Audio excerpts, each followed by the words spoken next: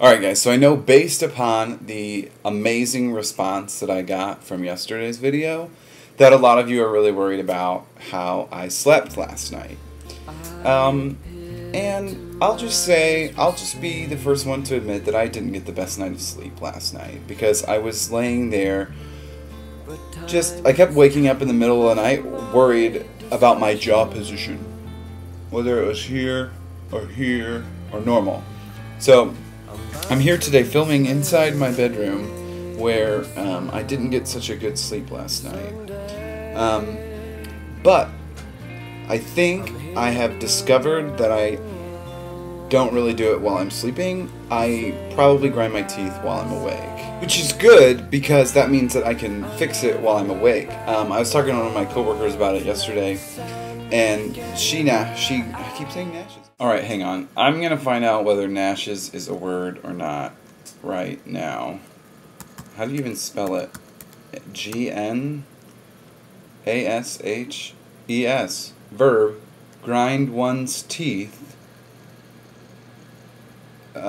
together, typically as a sign of anger. She grinds her teeth at night as well. And I was like, well, what do you do about that? Do you sleep with a night guard? And she said, oh, well, no. I usually have someone who wakes me up, meaning Rich. But I sleep alone, I'll say, most nights, every night. I'm going to see my bed. That's my bed. It's really messy. Oh, and there's my map. This is the map that my mom put on. Don't I look really intelligent here? I look very intelligent, very scholarly.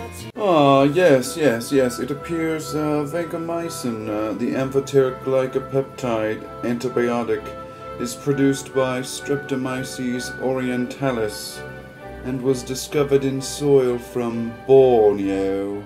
No, I'm not like that at all. Wouldn't that be really funny if I were like that?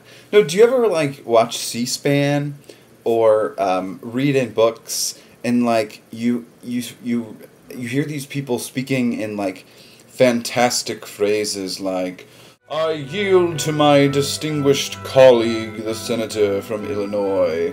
Yes, he has been a great friend of mine, and I speak of him highly at all family and social gatherings. He is a quite and most distinguished man, an upright and coming young gentleman from the state of Illinois, the land of Lincoln, and log cabins and Lincoln logs. No, I'm no good at that. But I want to show you this. In my book that I'm reading currently, I've spoke of this earlier, The Brothers Karamazov by Dostoevsky. There's a lot of that goes on in here, and it's really cool. And look at this map. I think it's hilarious that the United States is right in the middle of it. I think that really says something about our nation and how we think of ourselves as the center of the universe. Why is this red? Why am I red?